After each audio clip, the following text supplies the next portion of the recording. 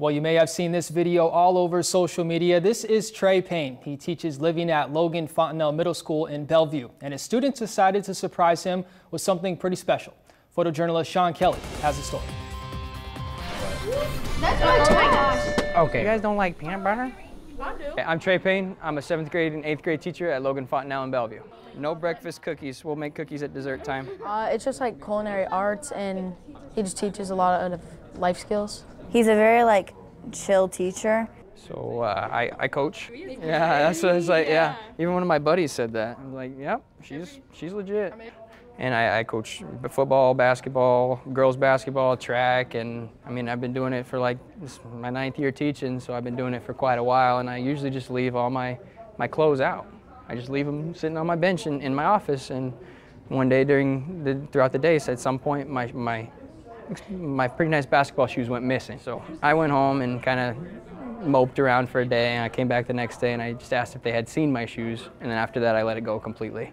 It was the day that he told us. So we were like, I want to make this a good situation. And then we came up with the group chat. We added everyone to the group chat. So we pulled all of our money together. 2 days after that, Carlo ordered the shoes and they were on their way. And then 2 weeks later, a huge group of students showed up in my 5th period. Okay, so you gotta know something about me. I'm notorious at guessing gifts. So I see the kids walk in, I see this big crowd, and I'm like, oh no, they bought me shoes. The card first. Yes. Open the card. Y'all making me nervous. And then Miss Ferrante is standing in the back saying, read the card, and I'm like, no, if I do that, I'm gonna cry. I'm gonna cry. Oh,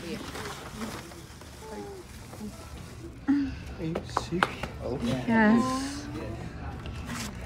They replaced the exact same shoes, the exact same color, everything matched to a T. They were KD 12s, which is Kevin Durant.